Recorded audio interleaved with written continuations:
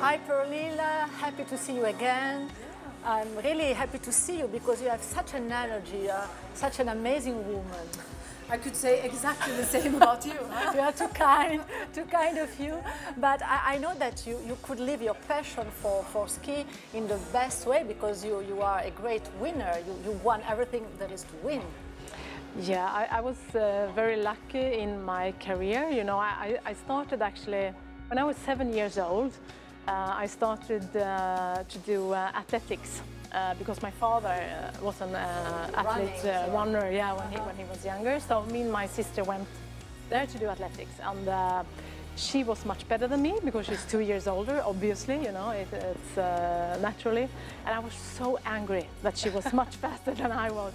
So there and then, when I was 7 years old, I sensed that, okay, I want to be the best in the world someday. But I didn't know that it was going to be skiing because I started, as I said, but athletics. You already had that in your blood already, to win something, exactly. to go so over it was, your possibilities. It was always sport, and I quite often get that question now. If you wouldn't have done skiing, what would you have done? Yeah. And I said some other sport, because it was always sport. And I'm very happy that it was, because I think it teaches you lots of values from sports, and it's important. Yeah. Which values, in your opinion? You know, sport is a universal language. You know, it doesn't matter if you're from Sweden or South Africa or Japan or USA. You know, the same rules applies for everybody, and you don't have to speak the same language. You know, when you're at the field of play, you know what to do and how to react. You know, because the same rules applies, and I like that. It is friendship. Friendship, yeah, and with no barriers, because often if you don't speak the same language, there is a barrier. But with the sport, you can go beside that barrier, and I think also that the first competition must be, you know, against yourself. You compete with yourself first, you know, to go at the limit. Of course, yeah, that's one truth. But of course, as a top athlete, I would lie if I didn't tell you that when I came. You're a killer. You know, I think everybody, if you ask somebody and say, yeah, I only competed for myself, that's not the truth now. Because of course you come into the field of play, and when I was starting to get better and better in skiing, the best skier was then Lorena from Switzerland. Yeah. And you know, I dreamt of one day to beat her on the field of play, you know, and I was dreaming many times.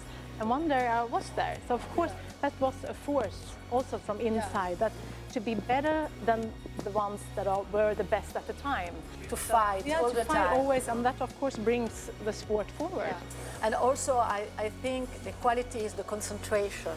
You know, to have such a high level of concentration leads you from the beginning to the end of the race without mistakes.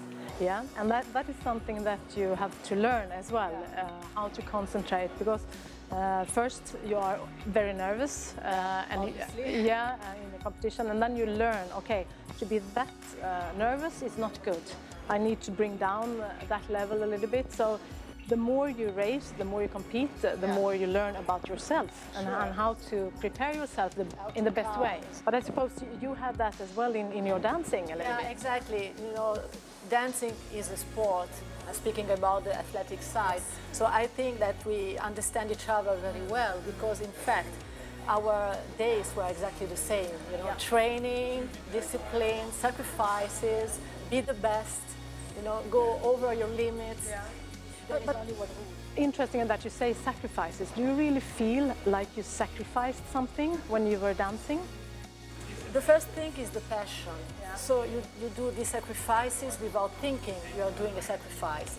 But when I saw the life of maybe other girls, you know, they could maybe have an easier life than what I think we suppose we had, you know.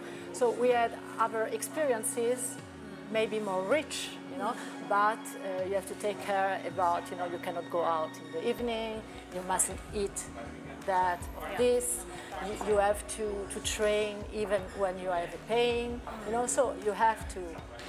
But whenever I get that question from a journalist, I tend to say, but you know, it's not the sacrifice, because it was a choice. I made a choice to not go there, but to go there instead. So I don't really like the word sacrifice because in my eyes and ears, you know, it sounds negative. Yeah. And for me, I don't have any regrets in my career. That I choose to go to bed early instead of going out to a discotheque or whatever, you know. It was a choice. It's a choice of life, of passion. Exactly, And so all these values, you know, that you had thanks to sport, you know. Nowadays, how do you transmit these values? How do you transmit your experience? How do you fight for a better world? All these values that you learn from sport, of course, sometimes it could be difficult to do a transition into normal life after your sport career. But I was lucky enough to start working for television, for example. And I think that was a very good transition for me after stopping my career. I was able to be a part of the skiing world still, and I'm always giving back to sport in that sense that I now sit in front of the television, I explain for people why are these skiers skiing fast and why are they not skiing fast. And I give back. Yeah, exactly. And I give back in that sense. Yes. And in another sense, I work a lot with the International Ski Federation. I am in the World Olympian Association. I'm in lots of these organizations where I don't get paid, but I give back to sport and I teach what I have learned in sport to younger generations coming up. Yeah, so that's so important. It's really important. So you are really an example, and that's why you will be awarded tomorrow with the World Sports Legends Award, because you are an example. And so now we have to go downhill, maybe. That's a good idea. Okay. Let's go.